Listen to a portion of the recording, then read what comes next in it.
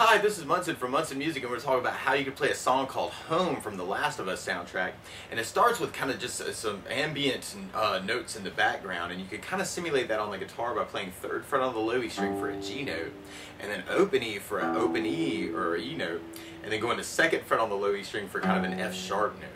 So we're going G, E, and then F sharp. And if you wanted to kind of make that a little bit thicker, you could actually add some things called power chords. And what a power chord is where you're playing the root and the 5th of a chord. So for the G note, if you counted up 5 notes on your fingers, G, A, B, C, D is what's called the 5th. So you could play the 1st finger on the low E on the 3rd fret and take the 3rd finger and go to the A string on the 5th fret for a D note and kind of make that a little bit thicker. And if you want to make the E a little bit thicker, you can actually do that same kind of thing by taking the 1st finger and going to the A string on the 2nd fret and kind of playing the open E and the A string together. And I'm kind of doing that as kind of a thumb strum thing. And then from there, for the F sharp note, when we go to 2nd fret on the low E string, you could take the 3rd finger and kind of add it in on the A string on the 4th fret, and that's called F sharp 5.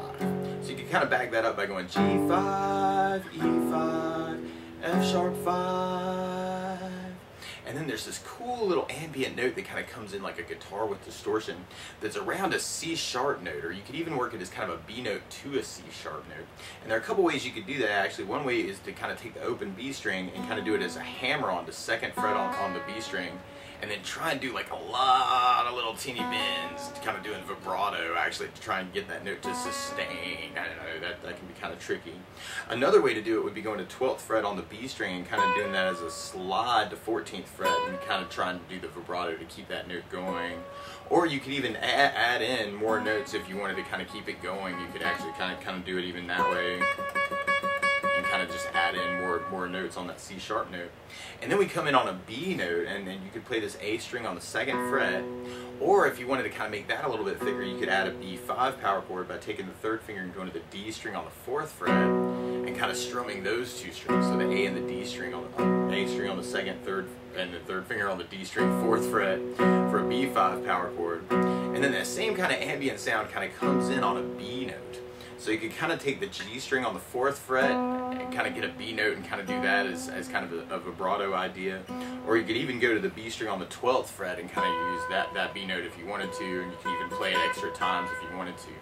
And then after that, kind of our main theme introduction actually kind of comes in actually, where we go to 4th fret on the D string, and then we play open B string, and then we got 3rd on the B string, and then open E, and then 2nd fret on the high E string, and then 3rd fret on the B string, and then open B, and then back to 3rd fret on the B, open E, 2nd fret on the high E string, 3rd fret on the B string, open B, and then open B, and then 3rd fret on the B string, and then open E. Oh wait, I forgot a 4. So right after those ambient sounds, actually, we kind of go into our what becomes our main theme, or part of our main theme, where we go to 4th fret on the D string to kind of lead off, kind of starting on the F sharp right there, and then we go to open B, and then 3rd fret on the B string, open E, 2nd fret on the high E string, 3rd fret on the B string, and then open B, and then we go back to that 3rd fret on the B string, open E, 2nd fret on the high E string, 3rd fret on the B string, and then open B, and then we go back to the 4th fret on the D string to kind of almost start that over again, where we got that B, D, E, F sharp, D, B, D, E, F sharp, D, B, and then 4 on the D string for the F sharp, open B, and at the very end of that, we kind of play 4th fret on the D string, and then we go to 3rd fret on the G string. So the notes you're actually kind of playing through that main theme. We've got B, D, E, F sharp, D, B, D, E, F sharp, D, B, F sharp, B, D, E, F sharp, D, B, D, E, F sharp, D, B, F sharp, B, F sharp, A sharp. And if you wanted to, most of that theme actually is kind of backed up with kind of an ambient B note in the background, which you could play on the A string on the 2nd fret to kind of imply a B minor chord. And then when we get to that F sharp note at the or the A sharp note at the very end, that would kind of imply an F sharp chord. So you could kind of throw in that low E on the 2nd fret F sharp note to kind of imply that. So if you wanted to, you could kind of throw in some basses. So you could do second on the A string with the open B, and and then third on the B, open E, second on the high E with the second fret on the A string, and then third on the B, open B, and then third on the B, open E, and then second fret on the high E with the second on the A string, 3, O, and then 4 on the D string, and then 2 and open together, 3, O, 2 and 2, 3, O, 3, O, 2 and 2, 3, O, 4, 2 and open, and then 4, 2 and 3 together. So if you wanted to, you could kind of play around with that. And then actually right after that, we almost end up with kind of that theme coming back, but kind of embellished actually. So it's kind of like a main theme embellishment. But the coolest part here actually is the arpeggios that are kind of happening around a B minor chord. And the way you play B minor, first finger goes across the entire second fret, second finger on the B string on the third fret, third finger on the D string on the fourth fret, and the pinky on the G string on the fourth fret.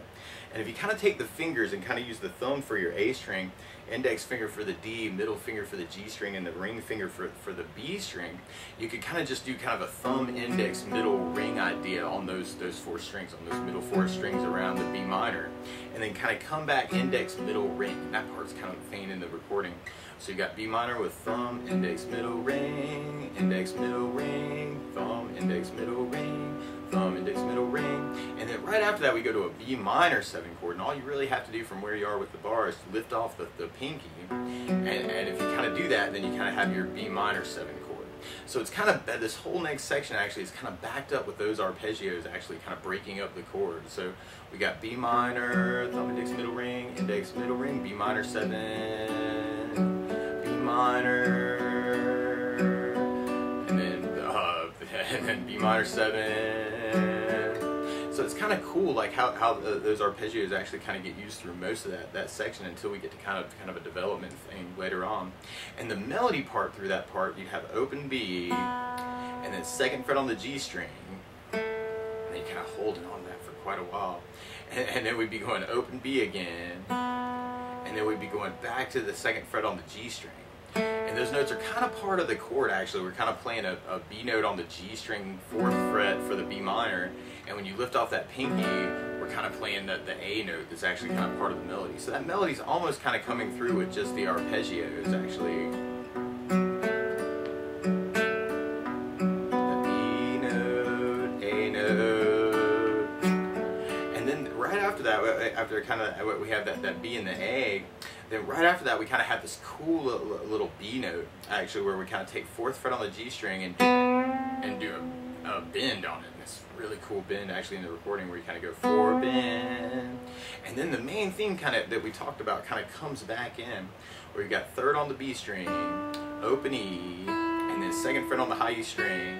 3rd on the B, open B, and then 3rd on the B, open E, 2nd fret on the high E string, and then 3rd fret on the B string, open B, and then 4 on the D string, and then open B. So it's almost like a theme return. And if you wanted to, you could kind of back that up with the bass notes, where you got the 2 and open, 2 and 2, or actually that 4th fret on the G string is the same thing as open B. So you could do 2 and 4, 2 and 4, 2 and 2, 2 and 2, 2 and 4, and then 3 0 2 and 2 3 0 3 0 2 and 2 3 0 4 2 and open. Now if you're a little bit more adventurous though, actually you could try and work those melody notes around the arpeggio, and this could be kind of tricky, so you may have to play around with kind of lifting off the bar to get the open B string, and then kind of that 2 with the B minor 7 to kind of accent that part. So this could be kind of tricky, kind of, or even just G string accents actually, that would work too.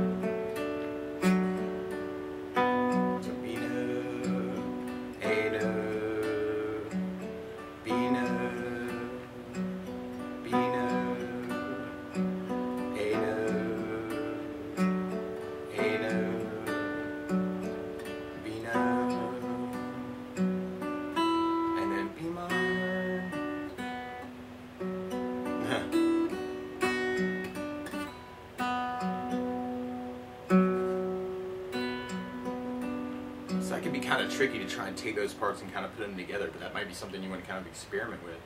And then from there we go into kind of a development section where we start with the open B, and then we kind of do a little pieces of our main theme where we got that D, E, F sharp, D, B, D, E, F sharp, D, B, F sharp, B, and then the A sharp. But through that part, our basses start moving actually, and it kind of starts on a B minor, but then we kind of have a B minor with an A in the bass, or B minor slash A, where you kind of take off the first finger from the bar and go first finger on the high E string on the second fret, and kind of strum just the A string of the high E string for a B minor slash A, or B minor with an A in the bass, because the arpeggio is still going at that same time. And then from there we'd be going to a G major chord, and when we play G major, first finger is going to go to the A string on the second fret, second finger on the low E string on the third fret, the third finger on the high E string on the third fret. And if you strum all those together, that sounds a G major chord. And then from the G major we go to an E minor chord, and when we play E minor, first finger goes to the A string second, second finger on the D string second, and that sounds an E minor chord, and it sounds really, really sad. And then from the E minor we go to a G major again, and then from the G major we go to an F sharp major. And when you play F sharp major, first finger goes across the entire second fret just like the B minor, and then second finger goes to the G string on the second fret, third finger on the A string on the fourth fret, and the pinky on the D string on the fourth fret. And if you strum all those, that sounds an F sharp major. So almost everything up to this point has actually just been B minor, but just when we get to this development section, you kind of have the B minor slash A, G major, E minor, G major, F sharp major. But if you wanted to, you could kind of just play the bass notes kind of for those chords to kind of imply them. So you could have the open A with the open B, and then 3 open, and then 3 on the low E string for the second fret on the high E string, and then the 3 O, 3 O open E with the second fret on the high E string, 3 O, 4 on the D string, 3 on the low E string with open B, and then 2 on the low E string for the third fret on the G string. So you can kind of make a little two-part out of that. If you wanted to, you could try and work those around the arpeggios too. You'd have the B minor, 3 O, and then 2 and 3, and then the E minor.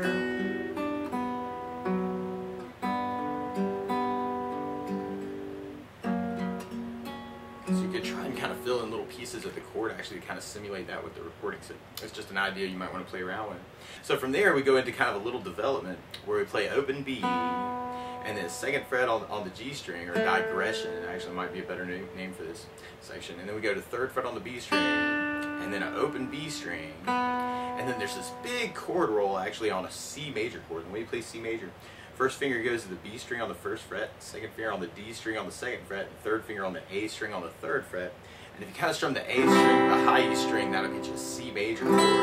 So it's a really big push on the C chord. And then there's this cool little piano part, or at least it sounds like a piano part, where you play second on the D, and then open G, fourth fret on the D string, and then you'd be back into kind of that B minor with just the 2 and open.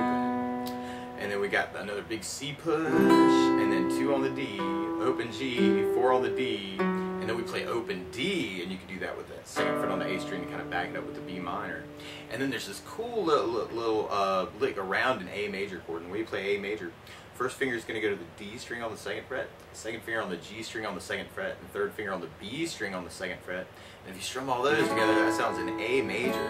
Now, what's a little weird about this lick, though, is you actually start on an A sus2, where you'd actually kind of lift off the third finger of the A major for just the first finger and the second finger on the D and the G. And you kind of play the open A, second on the D, second on the G, and then when you get to the B string, you kind of do that as an open, hammer on to second, pull off. So we're going O, hammering on with enough force to kind of get the pressure, the sound to carry to the second fret, and then letting the finger kind of fall straight towards the floor to get the sound to carry back to the open string. And then we got an open G, and then fourth fret on the D string, and then we end that section actually with just an open B note, but it gets backed up with a low E bass, so it's almost kind of like a G chord. So two part through that, you'd have 2 and open, 2 and 2, 2 and 3, 2 and open, and then the C chord, 2, O, 4, 2 and open, C chord, 2, O, 4, 2 and open, and then the A with the O, 2, 2, O, 2, O, O, 4, and then on low E with open B. And then from there, there's kind of a theme return where we're back to kind of that open B, and then O, 3, O, 2, 3, O, 3, O, 2, 3, O, 4, O. And at the very end, we kind of have that 4, 3 on the G string kind of idea coming back. So we tried that as a two-part. Then we have 2 on the A string with the open B, 2 and open, 2 and open, and that 3, O, 2 and 2, 3, O, 3, O, 2 and 2, 3, O, 4 on the D string, 2 and open,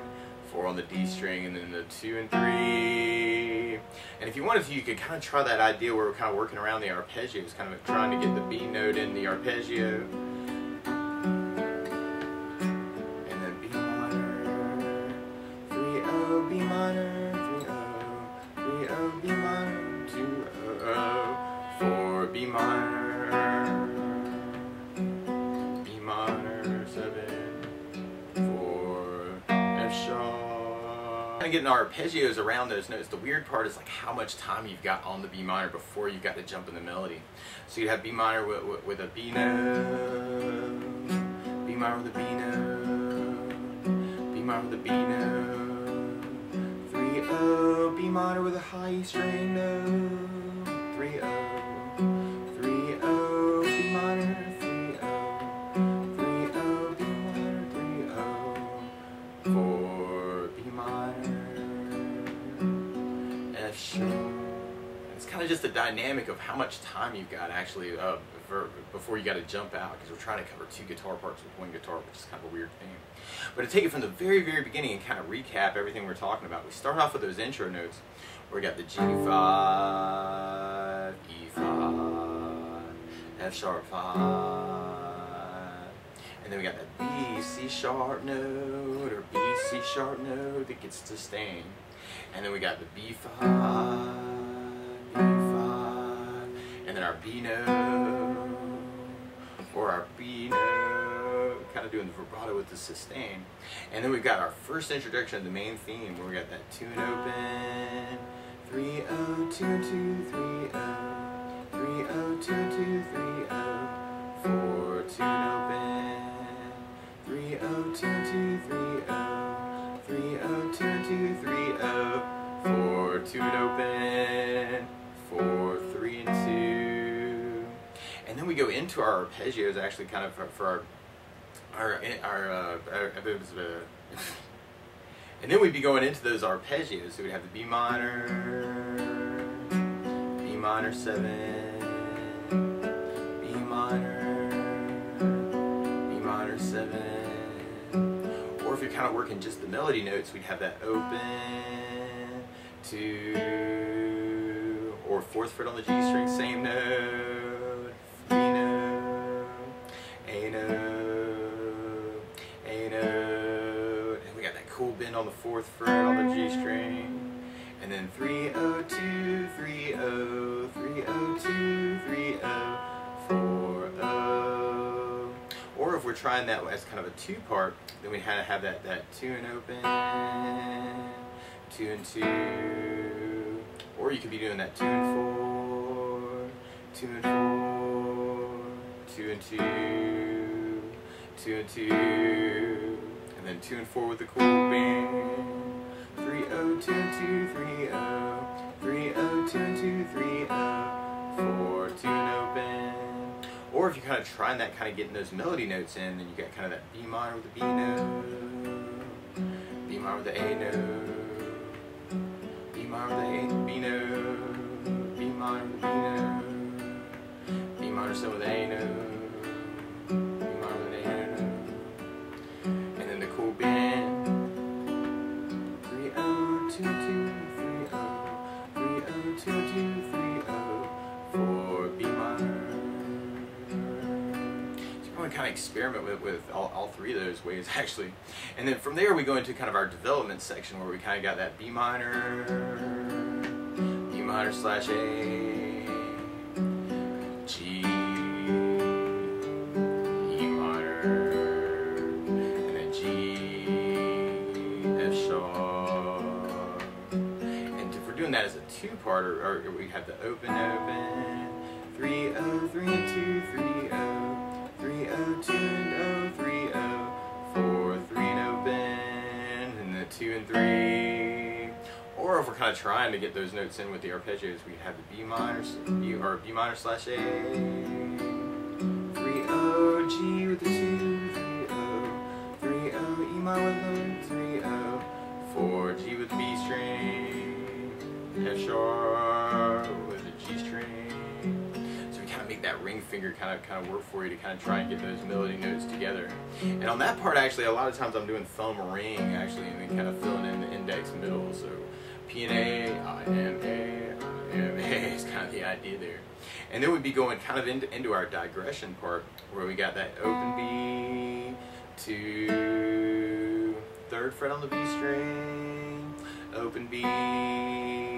and then the C chord, 2 0 4 2 and open, C chord, 2 0 4 2 and open, and then G chord. Or if we're kind of trying that with the arpeggios, we'd have the B minor with the B note, B minor with an A note, B minor with a B note, and then, or D note, B note, C chord 2 0 4 B minor arpeggio, C chord 2 0 4 B minor arpeggio, A, G with open B, and then we kind of be back into kind of our main theme return. So if we tried that as a 2-part, we'd have the 2 and open, 2 and open, 2 and open, 3 0 2 and 2 3 0 3 0 2 and 2 3 0 4 0 4 2 and 3. Or if you're kind of trying those arpeggios around it, you got B minor with the B note, B minor with the B note, B minor with the B note, 3 0 B with a high string note, and then 3 2 3 0 high string 3 2 4 B minor, F sharp. So the tricky part is trying to figure out how you're going to kind of try and get in those melody notes with the arpeggios. But that's the basics of how you can kind of fingerstyle through Home from the Last of Us soundtrack by Gustavo. So good luck!